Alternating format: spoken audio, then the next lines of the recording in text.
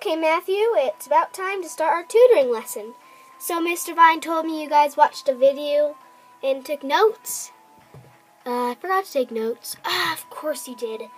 So I'll just read stuff out of the textbook for you. Okay, so when a family died, the family would shave their eyebrows for a sign of visual grief. Isn't that weird? Okay, so where am I? And why am I wearing this? It's Egypt and it's your daydream. You can change what you wear. Oh, thanks. You're awesome, you know. Hey, where'd my clothes go? Okay, whatever. Oh, hi, Cat. Oh, hi, kitty cat. Do you smell the meat in my bucket? Hey, you can have some. Here, come home with me. Okay, let's go. Why'd you just invite a random cat to our house? I mean, could be bad. Well, interesting fact, but cats are said to protect small children, so families like Cat roams their house. Okay, let's see. What can I trade for these pieces of meat? Oh, take anything. Here, take this. Hey, I've finished trading. Okay, that's cool.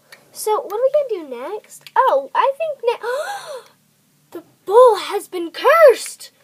It has bad luck. Ah!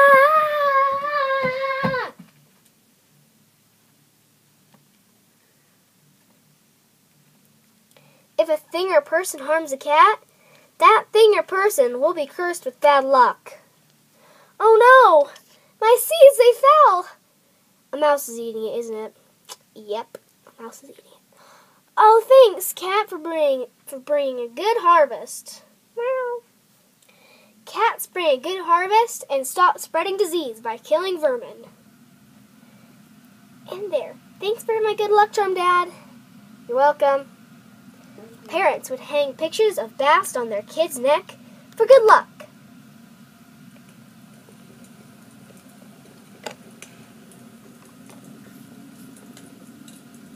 That is a burning house. It's gonna be okay. Huh? Oh no! The cat's still in the house! We got it, ma'am. There you go. Woo! I'm so tired. Hey, Matthew, wake up. Tutoring's done. Oh. And by the way, there's a test on Monday, and I edited your notes. Here you go.